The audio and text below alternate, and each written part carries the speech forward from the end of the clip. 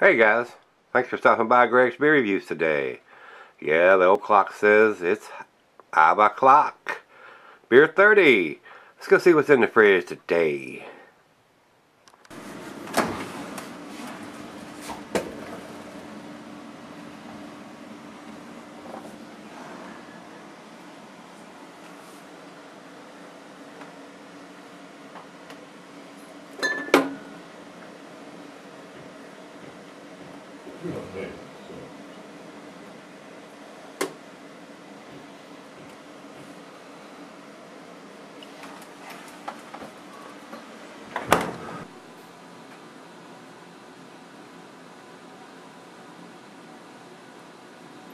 Hey everybody, thanks for stopping by Gregsbeerreviews today. We got us a great big beer here. This is from Karbach Brewing, and guys, these guys have been bought out. This was sent to me by Brandon C. down in Texas, and he wrote me before he sent it and told me this was a different version than what he sent me the last time. This is the Bourbon Barrel Hellfighter Imperial Porter aged in bourbon barrels, and he's attached another note here on the side of it saying this is release number 7. 100% Garrison Brother barrels, so I think that's the difference on this one. And this is a 12.5%, and it was released in March of 2017. I'd done this beer about a year or so ago, and it was either a 2015 or 2016. I'm not exactly sure, I don't remember. But he said it was different, and I think it's the ABV is different because if I recall, it was like 11% last time, and this one's a 12.5%er. And it's done in different barrels from what I am guessing. Went to Beer Advocate and they don't even have it listed. And I'm sure somebody's going to type in, oh, well, here it is. Well, I typed it in and went into Karbach Brewing and looked at all the beers, and they didn't have anything listed for the Hellfighter at 12.5%. They had the 2015 listed at 11%, but not this one. So it's probably there somewhere, but I don't jump through hoops to find them. If I type it in and I go to Karbach Brewing on Beer Advocate, and it lists every beer that they have listed for that brewery, and it's not listed there, they're out. Just like great beer, they're out. I was able, after multiple searches on Untappd, to find the 2017 edition, which is what this is, but they say no ABV or no IBUs are listed. I don't know why that is. This is a 12.5%. So great big beer, 22-ounce bomber. One you probably should have at home unless you have a designated drive near if you're drinking it out at a brew pub or bar or something like that. I don't know if they do any keg versions of this. These guys are out of Texas, I'm sure.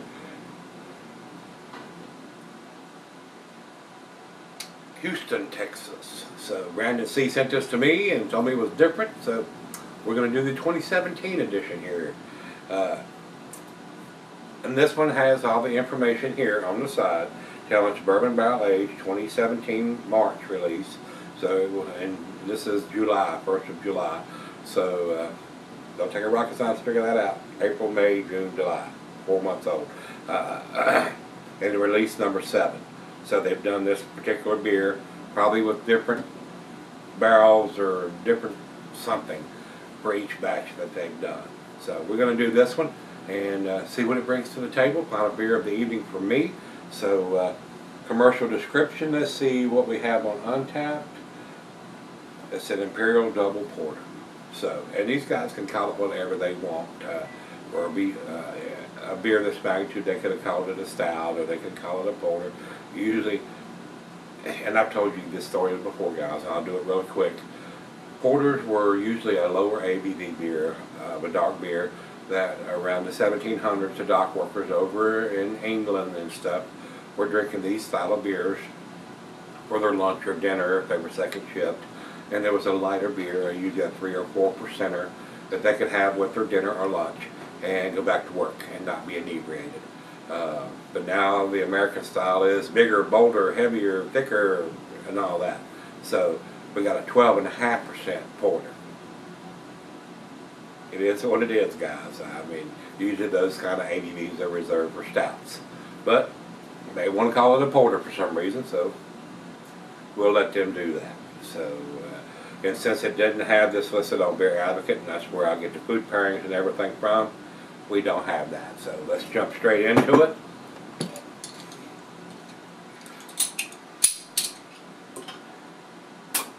Big time hiss.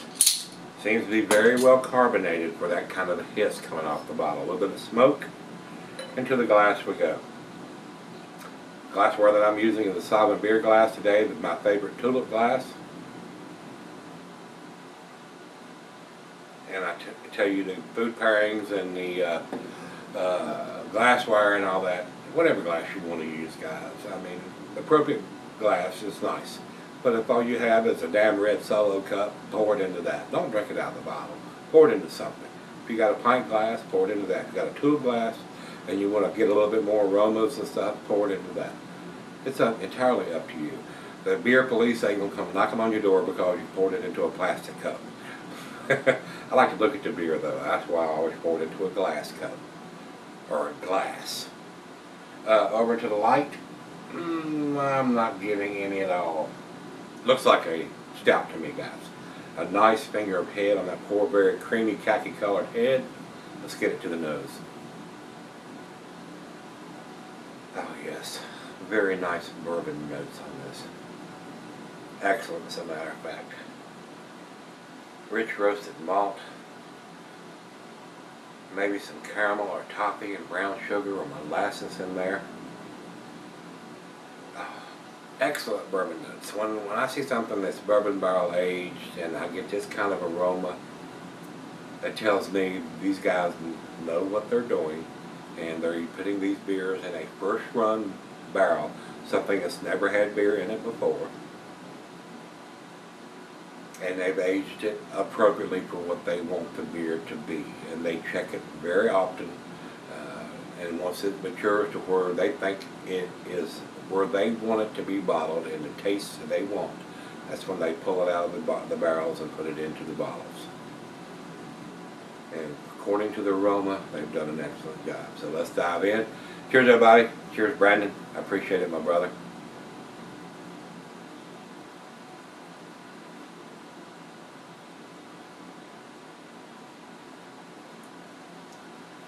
Oh, yeah.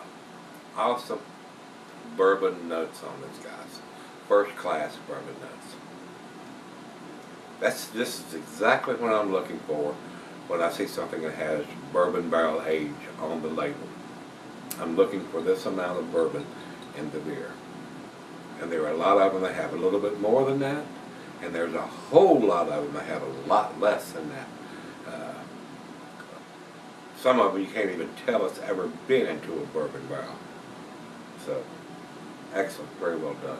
2 thumbs up to these guys for that.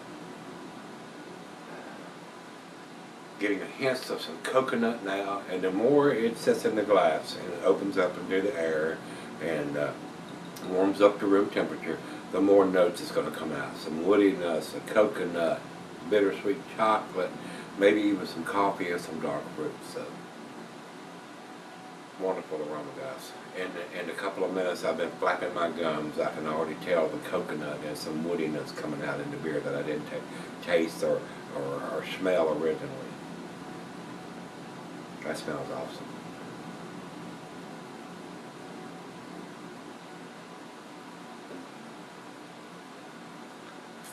That is perfect. That's absolutely outstanding, guys. Wonderful. Absolutely wonderful. Awesome job, guys, there at Karbach. Very, very tasty beer. Well, let me pour her a glass out of the rest of this bottle and sip on this for a little while and see what we end up with. Pretty impressive beer right now. Alright, guys, I'm back. Got just a little left here. Been sipping on it for about 30 minutes or so. Went very well with my Duro Wrap cigar that I was smoking with this. Very nice bourbon notes. Hints of vanilla and coconut and roasted malt, bittersweet chocolate, a little bit of hints of some dark fruit, not big time, but a little bit of hints there. Caramel, toffee, brown sugar. Excellent beer. Absolutely outstanding. I would buy this beer if I could get it here.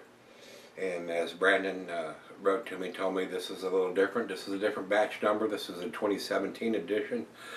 They've done several different versions of the Hellfighter. And from what I've seen and read, this particular one is the biggest one so far at 12.5%. bottled in March of 2017. I did a version of this a year or so ago. It was either the 2015 or 2016. I'm thinking it was probably the 2015 edition. And they used different barrels to age this with. The barrels I used on this one were the Garrison Brothers barrels. So I'm not familiar with those guys, but excellent. Absolutely outstanding. A great final beer of the evening. The other half loved it. She's just like me. These, especially the ones that are bourbon barrel aged, and you can smell and taste that bourbon in it. Outstanding, outstanding. Wow, wonderful aroma on this beer. Whew. I could smell that all day. Wow, delicious. Final chug, guys. Cheers.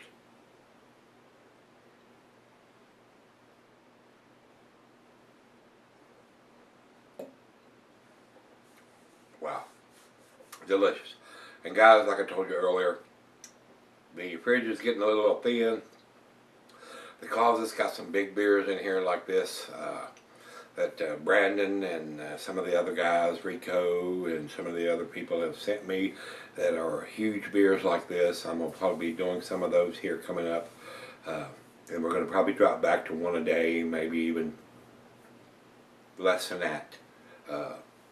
Like I told you, I've been doing this almost 7 years now, and kind of just about done everything that can be done. And we're going to do some big beers, and I'll probably drop back to at least one a day from here on out, unless something changes and I get a big beer mouth package from somebody, whatever. I've done just about every kind of style of beer and stuff that's been done, and I appreciate everything that everybody sends me. But we're going to start getting into those, and I usually do 2 or 3 beer reviews a day, and start off with a lighter beer like pale ale or Hefeweizen, and then or either an IPA or a double IPA, and finish up with an Imperial Stout or a porter in this, as in this one is. And I'm not going to be doing 2 or 3 12 to 14 percenters a day. I'm not going to do that. So you may start seeing a few more of the bigger beers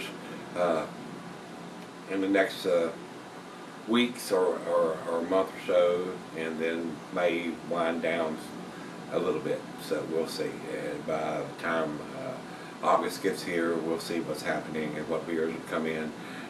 But I'll still be pulling stuff out of the closet and maybe out of the fridge downstairs and do some of those just to have some reviews out there, because I don't think there's a lot of people that do 2 beer reviews a day or even 1 a day. Sometimes they're only 1 or 2 a week or whatever, and it may come to that here. So, but anyway, if you've had this one, I thought this was absolutely outstanding, guys. To me, this is a 10 beer. I can't think of a single reason not to give it a 10 or anything that I would say to make this beer better.